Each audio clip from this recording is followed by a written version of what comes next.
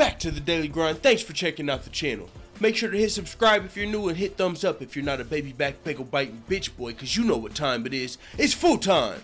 MMA.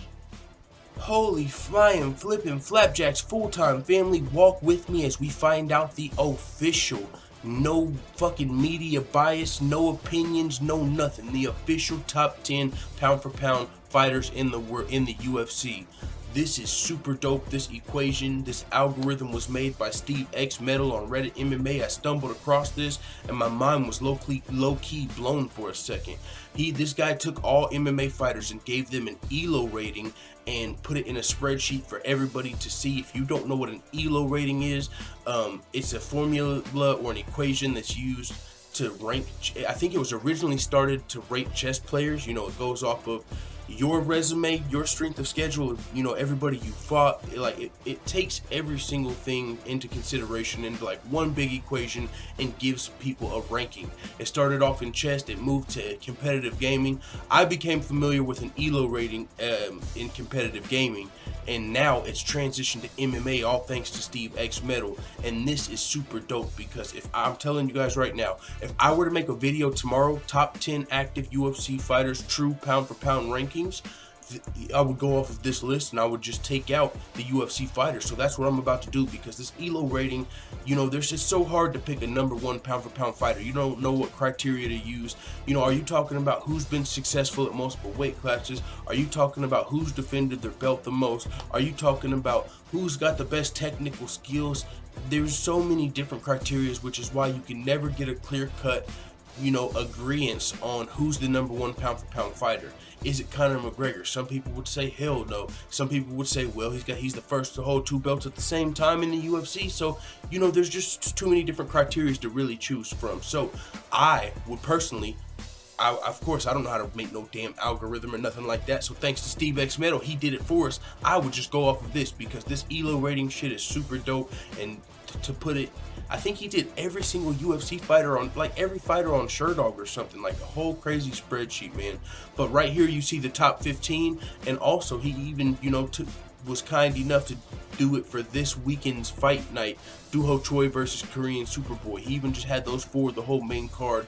Oh man, this dude, this whole equation is super dope. So with that being said, we're about to scratch out a couple names that are not in the UFC, and we're gonna find out who is the top 10 active pound for pound fighters in the UFC. Now when I say active, I just mean under contract. Jon Jones and George St. Pierre are technically inactive right now, as George St. Pierre was diagnosed with colitis and vacated his belt and is out indefinitely, and Jon Jones was stripped of his title and he's out due to a USADA suspension.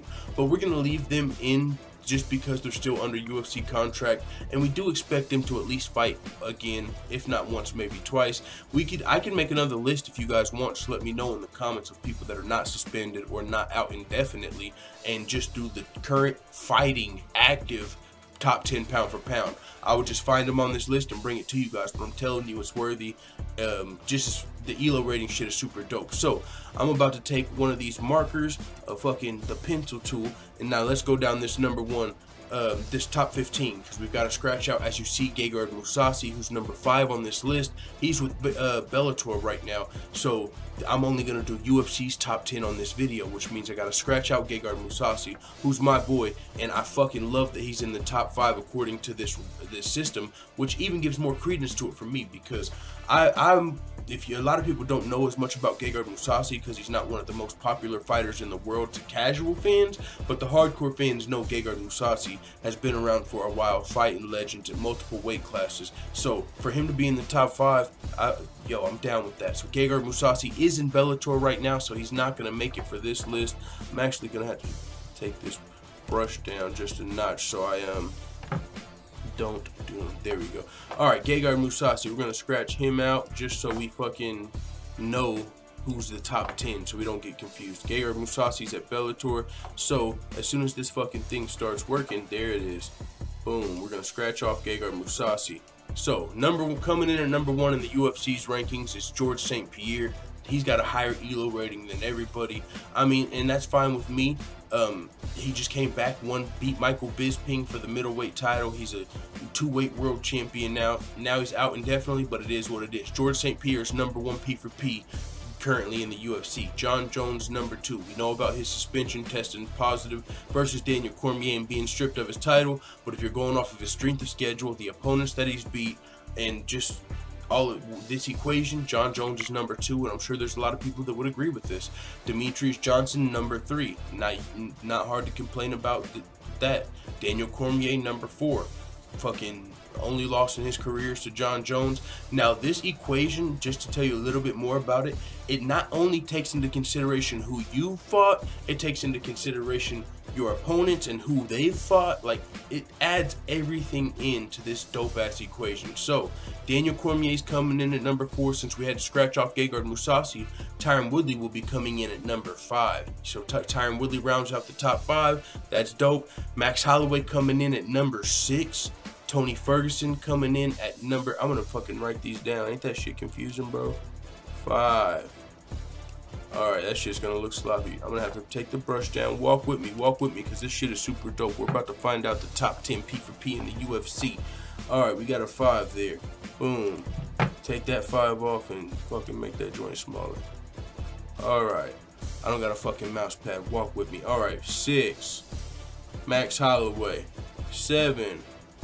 Tony Ferguson. Scratch that joint out. Boom. Boom. Boom. 8. Motherfucking Rafael Dos Anjos. 9. Eddie Alvarez. 10. I don't know who Mamed Kadylov is or even what organization he fights out of, so we gotta scratch him off because I don't believe he's in the UFC. So we'll scratch that guy out. Ryan Bader is now with Bellator, former UFC light heavyweight contender.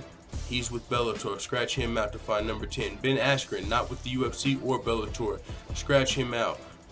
He just retired recently, I believe, with the organization 1. Coming in at number 10 is going to be Stipe Miocic. Ooh, you know what that means, right? That means Conor McGregor is number 11.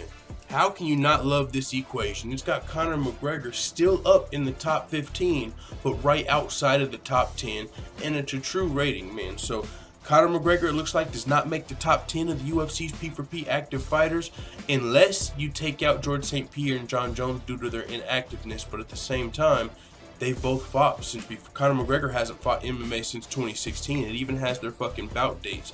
George St. Pierre's last fight was just this November. Well, not this November, but November 2017. Jon Jones, July 2017. Conor McGregor, you can't see because I think my head's covering it, but his last fight was in November of 2016. So, even if you did just do active UFC fighters, I don't know if Conor McGregor would make that cut. So it is what it is, man. This was super fun, super dope to me. I love this fucking algorithm. Steve X Metal is a fucking legend, a god amongst men for even making this shit.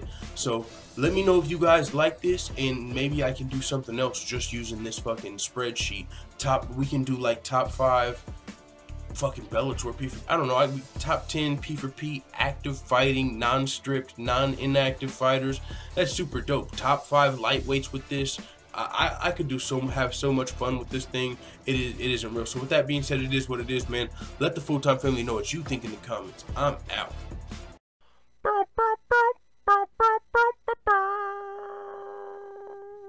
Da da da da da. It's the motherfucking DOWG.